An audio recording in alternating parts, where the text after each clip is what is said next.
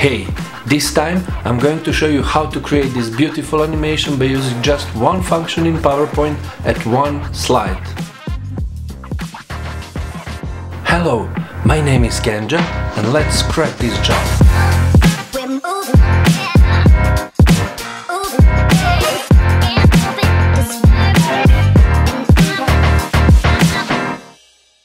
Okay, here we are. Let's escape to see how to edit this and how to create this in presentation in editing mode. So once again, you will need for this PowerPoint 2013 at the best, 2013 version, and no Morph transition. So I don't know how many of you have Morph transition. Personally do not have, and I like it very much, but do not have it. And I believe that a lot of you like the Morph transition, and here is the way how to make something that looks very cool, like being made with Morph, but it's not. It is made by using just one animation, and you'll see how. So let me start. I'll open new slide, so right click in this blank space, new slide. I will delete these placeholders and just follow. I'll make my background in a black color. That's it. So then I will add this shape to my presentation, change size to 1.5 inches, so 1.5 inches, and then I'll just copy and paste it 5 times. It is okay, that's it. Then in order to set every shape to right place and to have them aligned properly, I will select them, go to align, say I'll distribute horizontally, and say distribute vertically. No, they are not good distributed. I will align in the middle. Okay, then in order I will just resize a bit space between them like this. Again, align, distribute horizontally. That's it. In order to have them aligned equally, so every entire group to have aligned, and at the center and at the middle of the slide, I will just select all of them, right click on one of them, and then I'll just group them. Now as a group, I will align them in the center, and then in the middle, then right click to the group, ungroup them.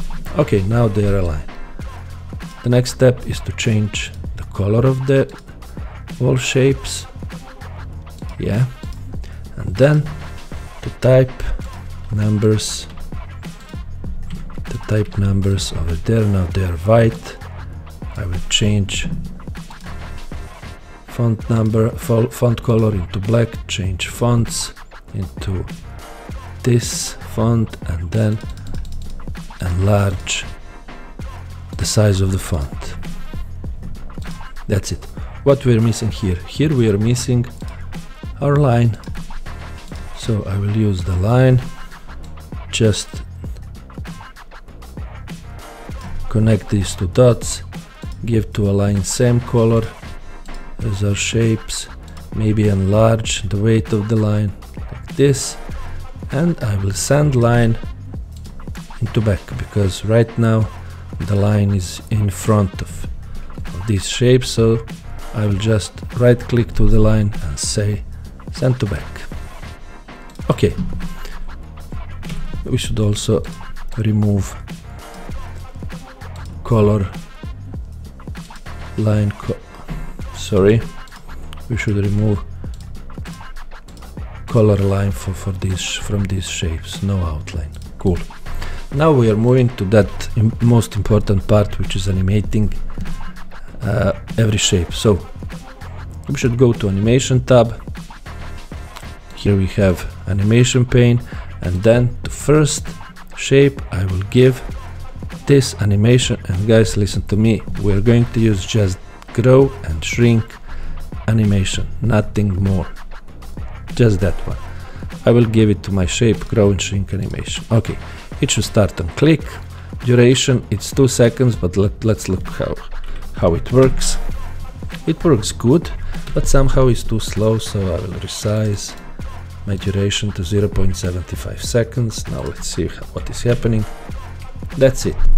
But with enlargement of this shape, the other shapes should go somehow into back. So I will select all shapes and I will give them same animation, grow shrink, but not they all not should be growing, they should be going into back.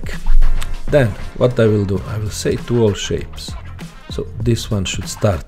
So when I press click, this shape should go in the front and automatically all of these shapes should go into back. So this shape should start animation with previous.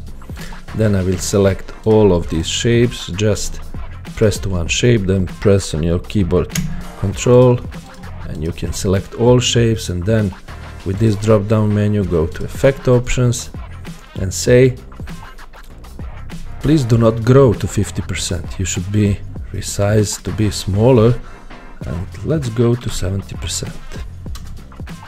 Okay, and duration is 0.75. Let's see what we've done so far. Yeah, that's it. But somehow this line is visible now, and we'll deal with it later on. The next step is to, because now we have our first animation, next step is to say to this shape, now you should go into back and you should go into front.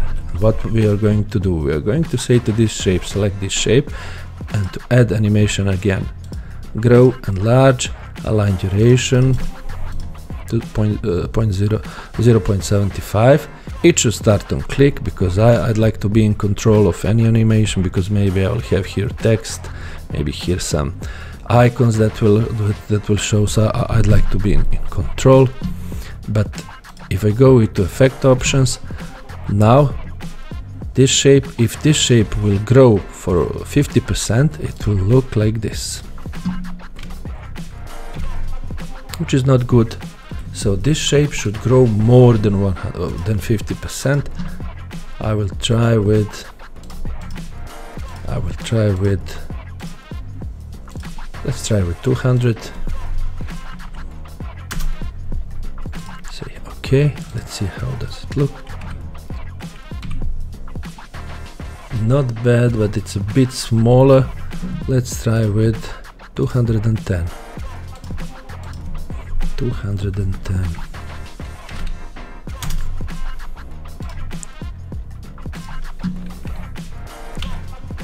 Yeah, now it's good.